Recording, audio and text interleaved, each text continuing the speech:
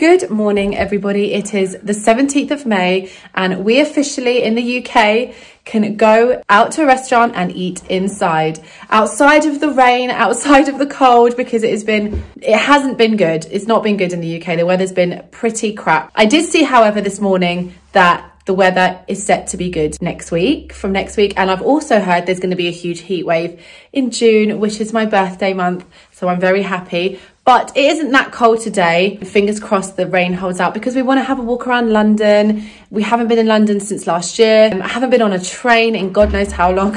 So it would just be nice to have a day out, catch up with friends and just feel kind of normal for a day at least. So of course, I'm going to be taking you guys with us. The restaurant we're going to is called, Stefania, what's it called? I can't remember. Circolo Popolare. I think that's how you say it. I've looked, they have a vegan menu and it looks delicious. So it's going to be really nice to check that out and try some other plant-based vegan food other than my own, because that's all I've been eating. Yes, there is an empty picture frame on the wall. We're actually testing to see, because we're going to put 6 of these frames and then the pictures will be black and white to fill this space. So I just forgot to take that down. Anyway, we better get going because we're going to be late. Normally we would have a smoothie bowl, but we're skipping the smoothie bowl this morning because we're eating so early and I don't want to be forced. Stefania is not happy. She was like, yeah, surely we can fit a smoothie bowl in this morning. I could. No, I'm not going to be going to a restaurant with a full belly. But there is one cookie left in the cookie jar. I made some oat and berry cookies. I think I've shared them on my channel. I'll link it here somewhere for you guys to make them. They're delicious. And there is one left in the jar. So I think we can half this eat and that will keep us going until... So I get to the station and then what? And then when I'm on the train, I need another little snack. You can tell she's very upset. We're waiting at the train station and the sun's shining. It's so nice. And our train's coming. There's our besties. And our friends should be on the first carriage. Are they? Is this our train? No.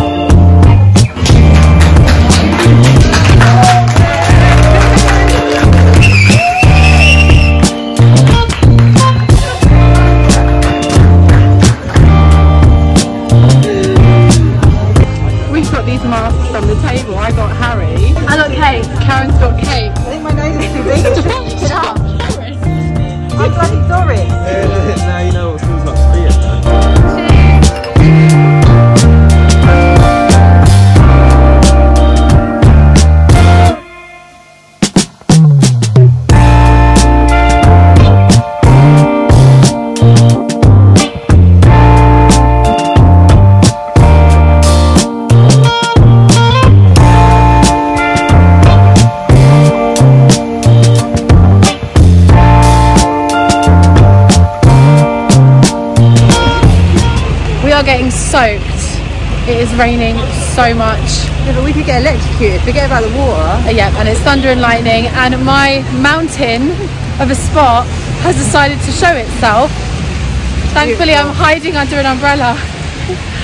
But anyway, we are trying to get to a station and to get home and dry because this is just absolutely ridiculous. We get Tommy boy. And Tommy's outside. No, he's probably dossing in someone's house. Maybe. Good morning, everybody. Sorry for the abrupt ending to yesterday's day. You saw how terrible the weather got. So we literally had to run to that station and run home and get dry. It was insane. But today is a beautiful day. The sun is shining and we're ready to go and play some tennis. Just to give you guys a little fill-in on what it was like eating out for the first time. Surprisingly, guys, it really wasn't busy at all. Like, there was a flood of people at the very beginning. We were told that we only could have the table for 2 hours, and we ended up being there for about 4 or 5 hours.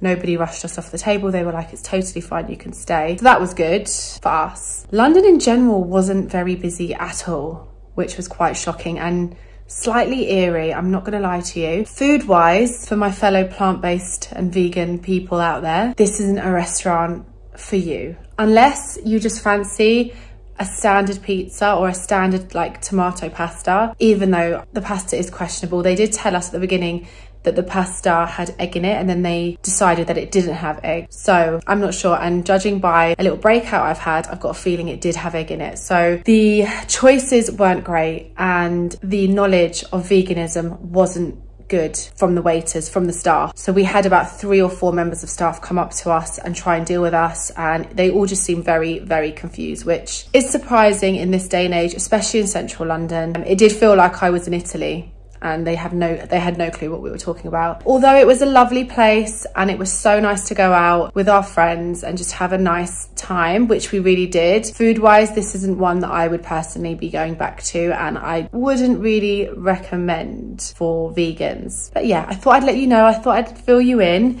and yeah, I'm gonna get going because I really want to play some tennis. I can't believe how lovely the weather is. I'll actually take you outside so you can have a look. The sun is splitting the skies and the bed sheets are drying outside. We have been waiting for this moment. We're absolutely delighted that we're going to be sleeping in fresh, air-dried sheets. It's really odd, actually. The weather app continuously says that it's going to rain, and it was supposed to rain all day today, and we've got this beautiful sun, like blue skies, which makes me very happy. But we are meant to get good weather next week, and you can see all the vegetables are absolutely thriving. Chard, we've got carrots. I recently planted some rocket. So this is the rocket from last year that just regrew. So I just continued the line, and you can see how well that is growing. Last year, that's all we got. So I don't know, something's going well. I've also planted out my courgettes, and I have a few left, but the mistake I made last year was that I planted them too close, and courgettes need about 1 meter the whole way round in order to grow to its full size. So I've only got 2 out at the moment. I might put 1 back there, and then I'm going to give away these ones. I also planted out the other day the beans. They did really badly last year, so we'll see, but I can already see that the animals are eating them, so I'm going to have to look into that. The spinach, oh my god, look at our spinach, how amazing. This spinach is also from last year. I haven't replanted it, but I did find out that spinach loves like a bit of cold and wet weather, which is exactly what we've had. So it's thriving. I actually need to pick some because the animals are having it, and I've actually planted some new lines because the weather is still a bit wet. The beetroot is overgrown, but we like to keep it growing for the leaves. We use the leaves. We don't actually eat the beetroot. We keep the leaves and we put them in our juice. And then we've got the celery, which is just thriving. Again, that's from last year. That's Italian celery. And we've planted some kale at the back, which looks like it's not doing too well, but it has just gone in, and they're a little bit weak when you first put them in. And we've got more to plant. I've also got our tomatoes out, just getting them ready to go out because we're going to put them out next week. And cucumber, they're not doing so well. I don't understand why, but we have 4, so we'll go with 4. I'm going to plant a few more. Honestly, I get so much enjoyment being out in the garden, being in touch with nature, growing my own food. It just gives me life, and being stuck in the house so much, especially the past year, is just not good, especially for my mental health, and I think most people. So getting out, even just today, just gives me like hope and a bit of happiness, because it is hard. It's hard times, and I just think getting out and connecting with nature and getting that sun energy is so important. So yeah, we're gonna get to the tennis courts, and we're gonna get rid of some of that energy and hit some balls out in the sun. So we have this fruit. What is this again, Steph? Steph picked this up, but we've never had it before. I can't remember what it's called. It's Colombian fruit. A Colombian fruit that we've never had. So we're gonna have it now before we go and play some tennis, because also we don't want it to go bad, but it seems ready. Like, it's really soft. How do you reckon you open? I would just cut it like in half. Would you not? No, just cut it. Like maybe the other way. All right, she's gone ahead. Oh my God. Guys, if you know what this fruit is called, let me know in the comments below, because I threw away the packaging and now have no idea. Oh, it's like a... Oh wow, it's like what's it called? like a passion fruit. So it's really difficult to get on a spoon, just like slimy passion fruit. I'm gonna try and show you guys. It looks gross. fruit.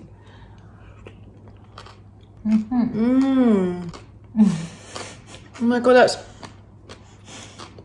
Are you okay? I can hear you sniffing into the fruit. It tastes a bit like passion fruit, and then it's like it's got pumpkin seeds in it. Yeah, but the seeds, no, but they're like they've been toasted pumpkin It's like seeds. toasted pumpkin seeds. They're crispy. Oh my It's God. like toasted pumpkin seeds. I wish I remembered what it was called. It's sweet. Hopefully one of these guys know what it's called and tell us in the comments below, because I think that beats a passion fruit for me.